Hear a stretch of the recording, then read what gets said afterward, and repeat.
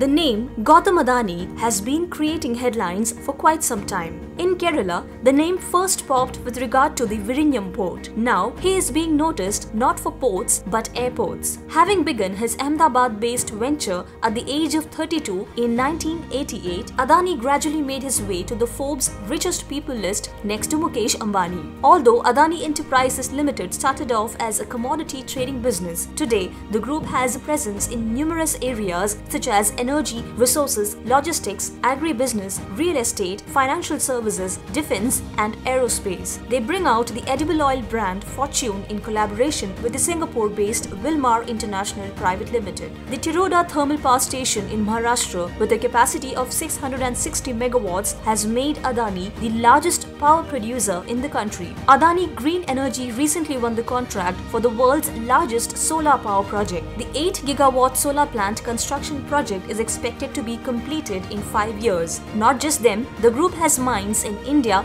Indonesia and Australia and exports coal to Bangladesh, China and Southeast Asia. The list of ventures and business empires of Adani goes on. Adani Group is the largest port developer and operator in India. It is responsible for 10 ports including the Mundra port in Gujarat. Right now, there is no one to beat the group in the aviation sector. Adani Enterprises Limited has acquired 6 airports.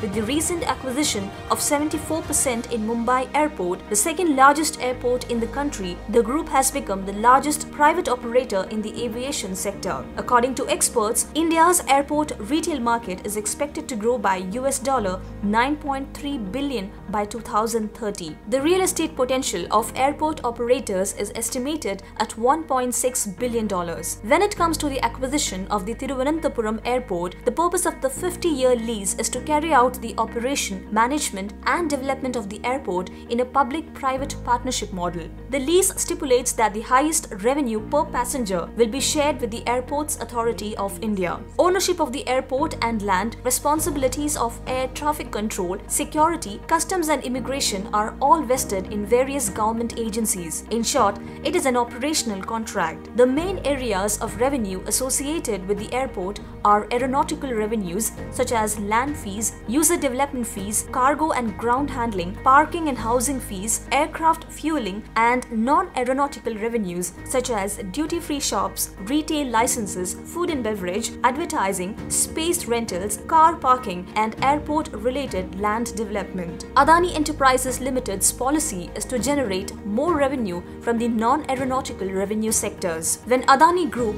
which has experience in airport operations, takes over the Thiruvananthapuram Airport, the face of the airport itself may change. International standards in operation and maintenance will attract passengers, including foreigners. Commuters can avail world-class facilities. Passengers expect airport terminals to be clean and luggage handling hassle-free. The Ahmedabad airport, taken over by Adani, is cited as an example of this. Efforts will be made to use new technologies for infrastructure development and increasing labor productivity. The group had requested time for acquisition as the aviation sector is reeling under COVID. The acquisition is expected to get over by November.